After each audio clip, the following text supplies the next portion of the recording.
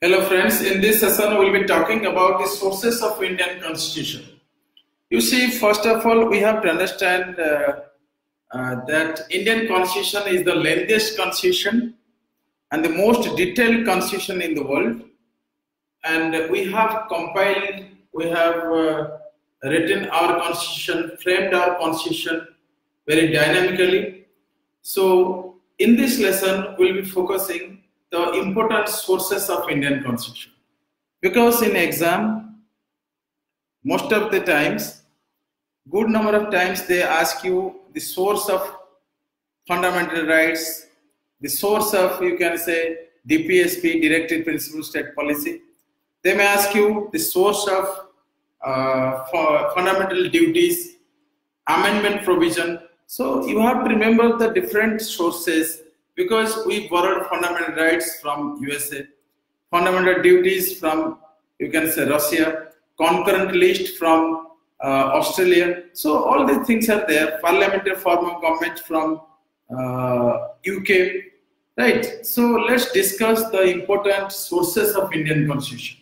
First of all, let me clear one important point here, that Government of India Act 1935 played a vital role in shaping the Indian Constitution, and most of the sections of this Government of India Act, now they are called articles. Anyway, you just see, and we'll definitely learn the important sources for exam point of view. First thing is that, you just see Government of India Act 1935, right, in which we have borrowed federal scheme, Office of Governor, Judiciary.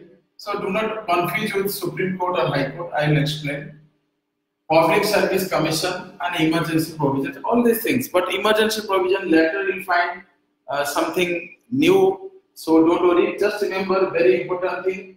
Under Government of India Act 1935, federal scheme, but federal scheme later we'll discuss that we borrowed from Canada. Anyway, so Office of Governor, Many Times Act, so you can remember this. Public Service Commission, this is very, very important.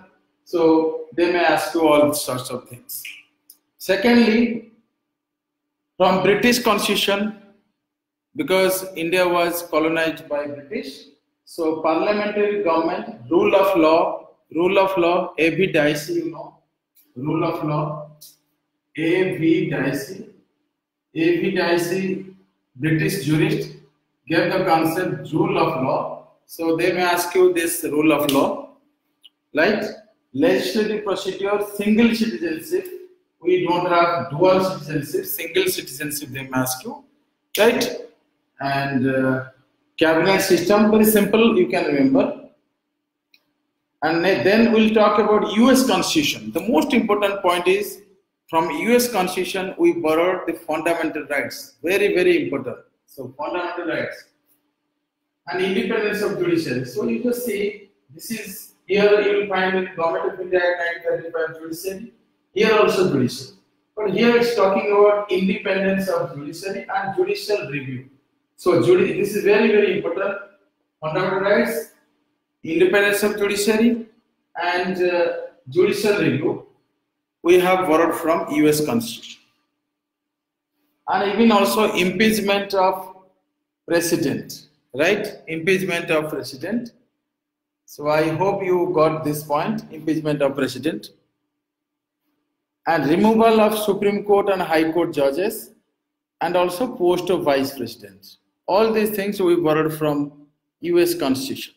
Now we'll talk about Irish Constitution, Constitution of Ireland, Directive Principles of State Policy, DPSP, nomination, you can say nomination of members to Rajya Sabha and method of election of president.